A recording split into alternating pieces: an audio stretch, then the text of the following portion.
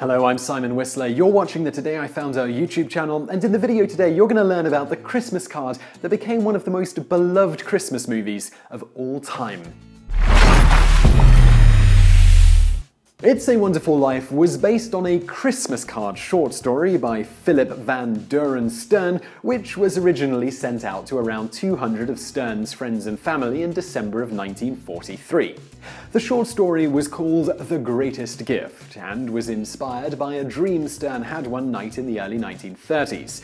Stern, already an accomplished author at this point, albeit a historical author, then proceeded to write the 4,000-word short story about a man named George who was going to commit suicide by jumping off a bridge, but was stopped when someone happened by and struck up a conversation with him.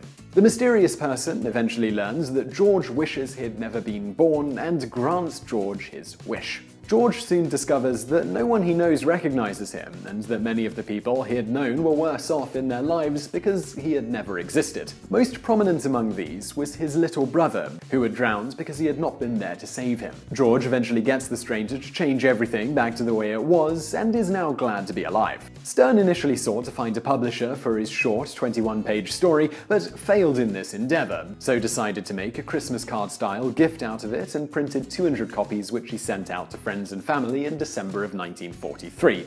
This ended up being a gift that gave back, as the work eventually found its way into the hands of a producer, David Hempstead, who worked for RKO Pictures. RKO Pictures then paid Stern $10,000, which is about $124,000 today, for the motion picture rights to the story, just 4 months after Stern had sent it out. Various adaptations were written before the screenplay version of the story that was sold to Frank Capra's production company in 1945, also for $10,000. Capra's company subsequently adapted the story further and ultimately made it into It's a Wonderful Life, which debuted in 1946. Interestingly, while the story was based on The Greatest Gift, the character of George Bailey was actually based partly on the founder of Bank of America, A.P. Giannini.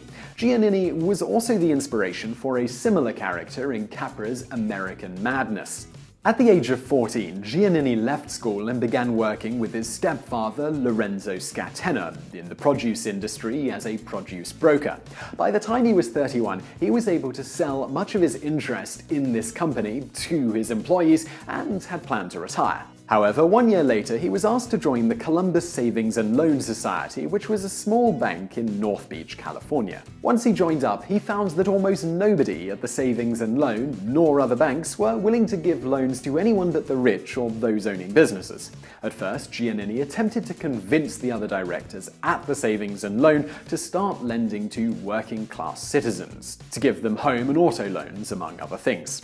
He felt that working-class citizens, though lacking in assets to guarantee the loan against, were generally honest and would pay back their loans when they could. Further, by loaning them money, it would allow working-class citizens to better themselves in ways they would not have been able to without the money, such as being able to start a new business. He was never able to convince the other directors to begin lending to the working class, so he raised funds to start his own bank, the Bank of Italy, which later became the Bank of America. He then made a practice of not offering loans based on how much money or equity a person had, but based primarily on how he judged their character. Within a year, Bank of Italy had over $700,000 in deposits from these working class individuals, which is somewhere around $15 to $20 million today. By the middle of the 1920s, it had become the third largest bank in the United States. Much like the fictitious George Bailey, Giannini kept little for himself through all of this. Despite the fact that the bank he started was worth billions at the time of his death, Giannini's entire estate was valued at only $500,000 when he died at the age of 79 in 1949.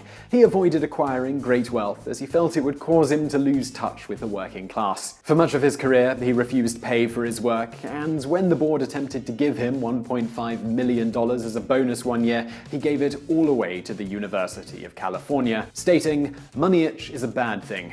I never had the trouble."